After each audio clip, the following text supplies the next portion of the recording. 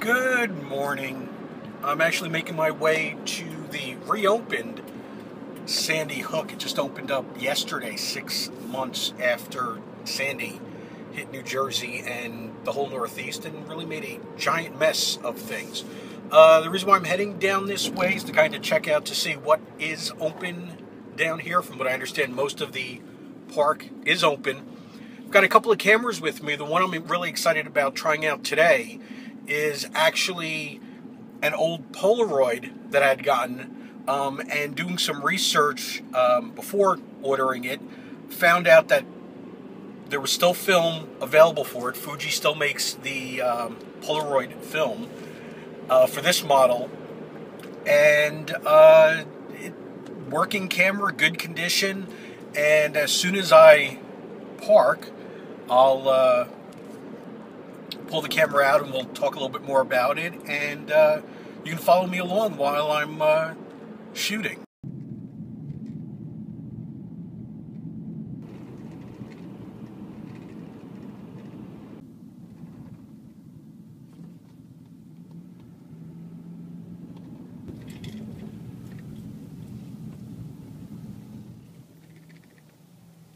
One of the reasons why I came out here was one, to see how much of it is open, and it looks like for the most part all of the parking lots except for one is open, so you can get to the beaches. But I also wanted to see this area behind me, and I don't know, it's probably not very clear. There's the old gun batteries, which I'll take some photos of, and that's the reason why I'm here. Let me grab it. I came to play with this. It is a Polaroid 215. I was looking to get a Polaroid for my old camera collection. Most of the cameras in that collection really aren't in working condition. They look good, so they're shelf and display quality. But after doing a little bit of research, I found out that Fuji still made film for this camera. So I figured, ooh, kill two birds with one stone. Play around with an old Polaroid and get a neat looking camera for the collection. One of the reasons why I went with this is because I did not have a camera that had a bellows in it, and we'll just open this, and that's a bellows. So I just think this is really kind of a cool looking camera. I've taken a couple of test shots with it, and it's what you would expect from a Polaroid camera, but I figured this would be a neat place to kind of come down and get a couple of shots. Each pack of film comes with 10 exposures, if you will. So, you're talking about maybe $1 a picture. So, it's not like digital where you're firing it off. Also, when you work with this kind of camera, you became an instant litter bug, so make sure you have a plastic bag with you to get rid of some of this stuff. And I think I have a park ranger coming over to check out what I'm doing. All right. So I'll see you in a little bit. All's good, I'm back. Just turned out he saw somebody sitting out here kind of in the middle of this field where they do parking, and he just wanted to check things out. So I showed him the old camera. He thought it was cool and drove off. Took some shots out here with the Polaroid. Before I had come out, like I said, I did take some tests around the house. It's... the photos, and maybe it has something to do with the black and white film, but I think it has more to do with this camera, even though it does have a very primitive form of a light meter or light sensor.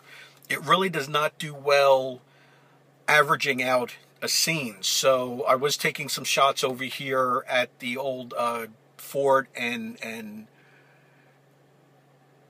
they just didn't come out. It was reading a lot of the ambient bright light, but I was shooting into shadows and the shots came out dark.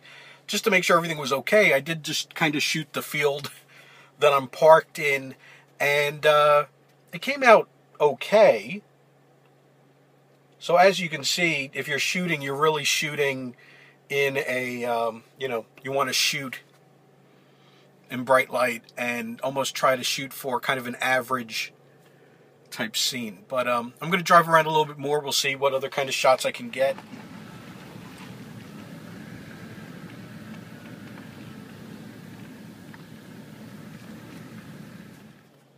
I don't know if I had mentioned this before. I had gotten the camera off of eBay.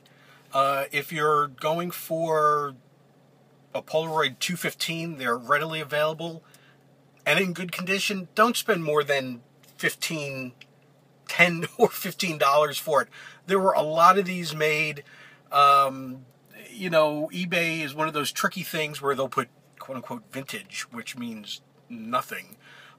This camera was made between 1968 and 72, I think was when it was discontinued. So we're talking about a almost 45-year-old, if not a 45-year-old camera. I kind of have a funny feeling that this was used very little. It was such a clean camera.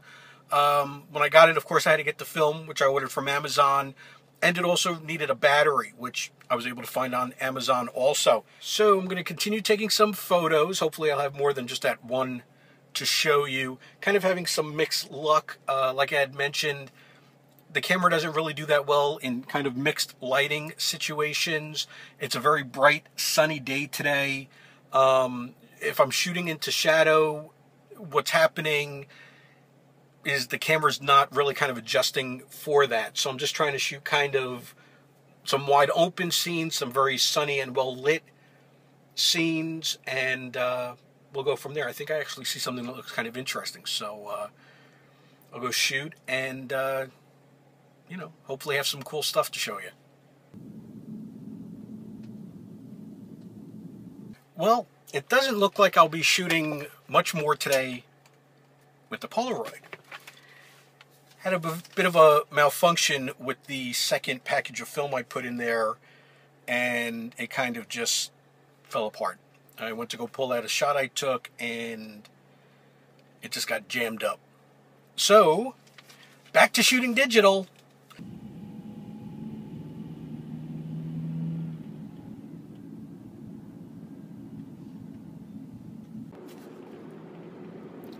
Okay, what I think happened is the rollers inside the camera, some way, somehow, got misaligned. Well, some way, somehow, it's an old camera.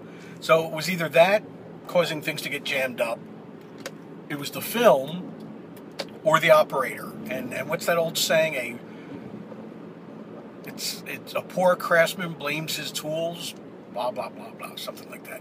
All I know is, for now, I'm going to keep shooting with this.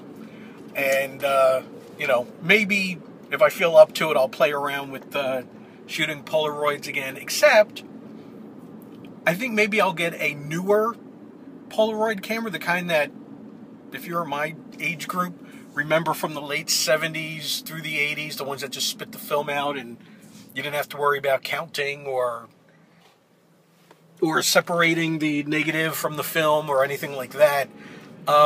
And believe it or not, even though Polaroid isn't around or doesn't make that film anymore, there is a new company that does manufacture some film for some of the models, for some of those more recent, if you want to call it, more recent models of those Polaroid cameras, and I'll put the link in here. And but that's about it. A little disappointed that in 20 Polaroid pictures really got two that resemble anything that looks like a photo. Due to the fact that even though I think I took probably out of those 20, probably took about 5 or 6 photos, most of them were dark, like I said, 2 actually came out looking like something, and this second package of film just kind of imploded and got jammed up in the camera. So that's where we're at, and we'll be talking to you again soon.